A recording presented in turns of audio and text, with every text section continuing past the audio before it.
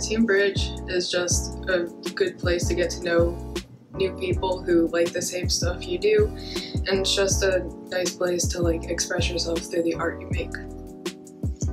I'd say that a real life problem Team Bridge has helped me with is advocacy and self-advocacy, because Team Bridge is a place where you can feel free to have a voice and say your opinions while being respected. It gives you an open place where you can really be yourself and get the support that you need, and maybe the support that you haven't been getting elsewhere.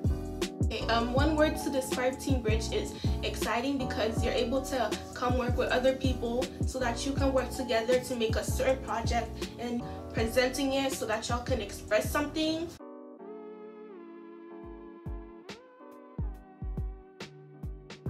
What is unique about Team Bridge? It's more about participation and putting yourself out there more, and also it's less of being instructed in art than exploring different medias and forms.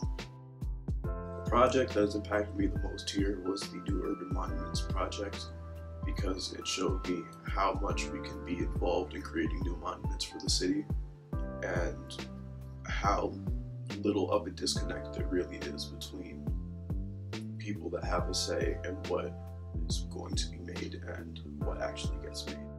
At first, I was quiet. Now I'm all over the place.